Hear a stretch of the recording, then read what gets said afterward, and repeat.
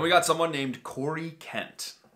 Corey Kent. So Corey does have him a website, but it doesn't look like it has a bio on it, so I will check Spotify. I like the little bio section on Spotify. Normally, it's filled in. So he's from Bixby, Oklahoma, Nashville, and Dallas, Texas. Okay. The press release writer is really doing the most here. So he's got the small town charm of Bixby in the lyrics, the big city energy of Dallas in the live set, and the power of Nashville in the vocals. Okay, he was part of a Western swing band that sang songs by like the Oak Ridge Boys. And I saw just from Googling, it looks like he's been on The Voice at some point, so who knows? But he's got this one song that has 9 million streams called Wild as Her, and that's gonna be the one that I am checking out today. I think I might know this song from TikTok. I keep the windows down and the wind in her hair, keep her heart hanging on round every turn. Okay, so my first thought on that song is much like Bailey Zimmerman. That definitely reminds me of like the Morgan Wallen sound kind of, and that rock influence is clearly kind of cool among this next generation. I feel like, you know, 5 years ago, everyone was trying to sound more like Sam Hunt, and it was all like really slick and poppy, and now I'm like, okay, this next generation that wants to rock out. So maybe Big Loud is onto something with their kind of Big Loud rock imprint. I did look up the songwriters of that, and Morgan Wallen's one of them. So I guess this is a Morgan Wallen cut. Corey's not on this. It's Brett Tyler, Kelly Archer, and Morgan Wallen. I'm not seeing some label in any of his bio or anything, so I am wondering, you know, how did you land this random Morgan Wallen cut? That's a question I got, but he's got a cool voice. It's like a little bit, it's not as raspy as like Bailey's was earlier in the video. I really do like the refrain of that song. It works weirdly to just say wild loudly, like wild, wherever that note goes. Like, that actually is kind of weird and different.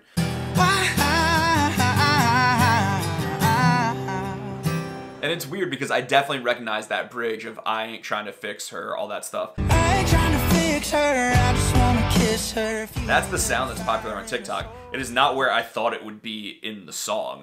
That's what's weird about TikTok sounds sometimes, is you get an idea in your head that that's the main refrain, and then when you hear the song, you're like, oh, that's not really how I would have placed that. Yeah, he's repped by WME, which is a huge agency, so I don't know, maybe he's doing the independent thing.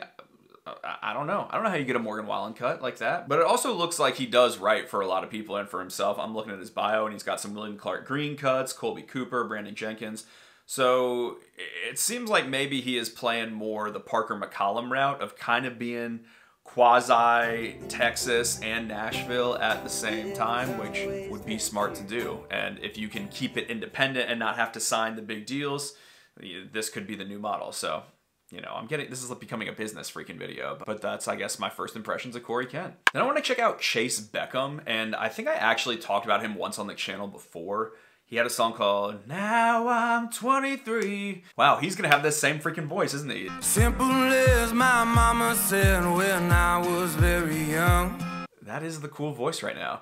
Sorry, I just remembered that he had a song called 23, so he probably shouldn't be on this list because I've actually talked about him before, but whatever. I know he won American Idol, I think. I know he has a song with Lindsay L right now, but there's this other song called Doing It Right that I just got sent a bunch of times, so that is what I'm going to check out today.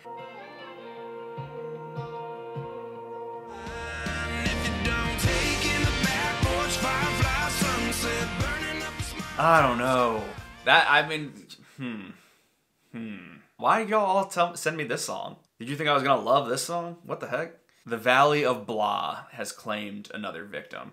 I feel like this is the very difficult road to navigate when you're a new artist and everyone in the industry is like, we need you to have a radio hit. You make a song that sounds just like everything else on radio. And it actually had some kind of cool lyrics when he was describing kind of being out from California, but then it just went into kind of the slow, mid-tempo electric guitar behind it, the kind of checklist chorus, and it just feels like the boring radio hit in every way different than the super interestingness of that first song, 23. Yeah, listen to this. Oh my gosh. Chayce.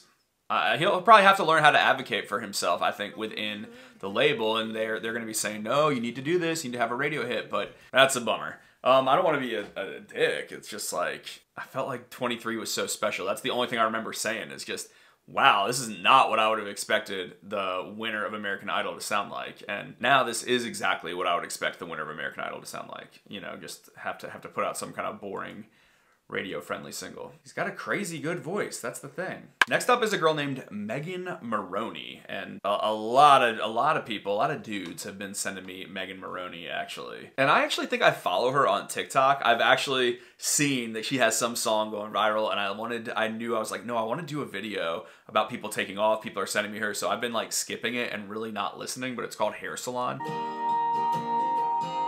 Squeeze me in my bones, getting brassy. Well, Chayce's having a baby, the high school football team, heartbroken in a hair salon. This is the one! I guess it's a damn good day to go blonde. 'Cause I mean, yes. Yes, that song's awesome. I mean, every word of it, every inch of it is kind of like putting you in a place, and it just feels lived in. It feels real. There's words that you would use and you're in a hair salon in the song. You start off with the brassy roots and she's getting them touched up and she's talking about going blonde, and then she's kind of getting a haircut, but it's really about the gossip, but it's like, it's a little bit shady, but it's not mean, and she's heartbroken, and you hear the things about the people that once stayed and how someone's mama's husband is cheating or whatever it was. You know, there you get all the little...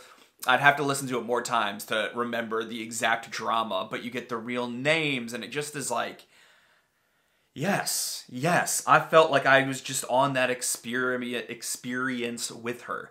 I felt like it just works, and her persona, you know, she's got the bleach blonde hair, and she's singing about going blonde, like, that works too. Looking at the credits, she wrote that. There's 4 writers credited: Ben Williams, Mackenzie Carpenter, her, and Micah Carpenter. So I don't know if that's like a couple or a brother-sister or something, but, and produced by Christian Bush of Sugarland fame. Interesting. It looks like Christian Bush is helping make this happen along with someone named Julie Griffith. I guess that's how this works when you're a young artist. You just find kind of those benefactors that believe in you and help make your music and pay for things before you can really do it yourself. But I think this is going to get a lot of attention. That's a great song. That's like a Lori McKenna song. It's so good. She's got a cool voice, very husky. Who does her voice remind me of? I don't know. She's an unusual voice. I can't think of who this reminds me of. I could see Jamie Lynn Wilson singing this song down in Texas. Weirdly, the person that's coming to mind when I think of this is Maggie Antone. Put your toes down in the water and a smile across your face. Also from TikTok. Their voices are not similar, but I just think like they're just 2 women from TikTok. I really believe in their talent. If you don't follow Maggie, you should. It's a cool freaking song. Also, I definitely forgot to read her bio at the beginning, but she's from Georgia and went to University of Georgia, and she grew up in a musical household. Not the most illuminating bio, but oh, crazy picture though. She's got like diamonds on her eyes. That song rules. Very impressed. Okay, last person I'm going to listen to, and, you know, this one's a little bit of a cheat, too, because I've talked about it in a TikTok video before, but Warren Zeiders, I just still don't know how to say it. I know I talked about him with Muscadine Bloodline a little because he originally blew up singing Porch Swing Angel, which led Gary from Muscadine Bloodline to do this impression. Kind of made it his own thing. Like, he kind of like made it his own. Yeah.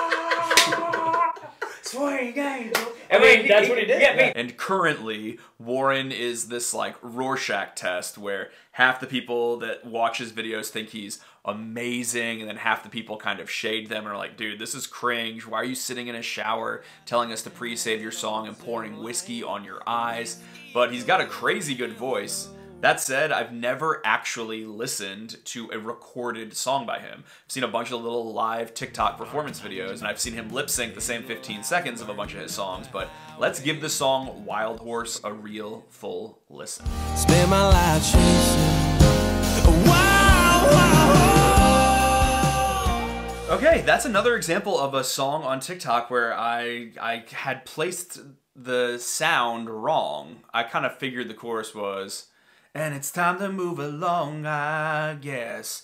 The da da da da da, like whatever it is, and really, and it's time to move along, I guess, is kind of the end of the verse going into the chorus. Burned all the bridges left in my life, ain't coming back again. So that threw me off at first, but that guy's got a crazy good voice. That video looks like Yellowstone. It sounds so good. Like, I love the production on it. I just looked. It's produced by Eddie Spear, who worked with Dave Cobb for a long time. He's worked on Zach Bryan's Quiet Heavy Dreams. It says that this was licensed to YouTube by Warner Records. Warner Records is the same label that Zach Bryan is now on. It's kind of part of Warner, but it's not. It's like out of LA, not Nashville. It's not Warner Music Nashville. And yeah, his vocal sounds great. I know everyone loves the big belty stuff, but I think the best part of that song is, it's time to move along, I guess. Da da da da. And he gets quiet. I leave behind Everything I love, I leave behind. And it gets like a way more delicate. To me, the contrast of delicate and strong is much more interesting than just the loud belting. And I think he's learning that. You know, it used to be on YouTube, he would only yell stuff. And so, I think that sounds really pretty. I don't know that it feels lived in so much. Maybe it feels a little bit like Dress Up. Maybe that's just because, you know, I don't actually know any dudes that wear like an ascot, but it's a good song. I mean, it's a pretty song. And I'm interested to see where Warren goes. I feel like he's walking this fine line right now where he's kind of making the credibility play with some of the people he chooses to work with and the types of songs that he covers. To go for the more snobby indie country fans, and yet there's this feeling of production around him that those types of fans are very allergic to, because they're like, no, this is the kind of corporate mass production stuff I want to avoid and why I'm tuning out radio. And so how do you be a TikTok star influencer type and yet try to go for the red dirt crowd? Will it work? I don't know. But the guy's got a voice and that cannot be denied. Geez, I've been filming a long time. This was fun to listen to 8 songs I'd never heard before and kind of get introduced to some artists. I'm leaving this video most intrigued by William Beckman and Megan Moroney. I mean, those were just 2 real standout tracks for me, and I'm excited. I'm going to add those to my playlist after I'm done. Or I don't know if Williams is even new, but Megan certainly is. And it was cool to get intro to all these artists. They all are obviously quite talented, and they're doing something great, and good for them. But those are my two babies, and I feel so predictable sometimes, but it's my taste. Thank you for all your recommendations that you guys are always giving me. I see all your comments that you want me to talk about all these new albums, and just, I'll get to them when I get to them, okay? Anyway, that's all. That's this whole video.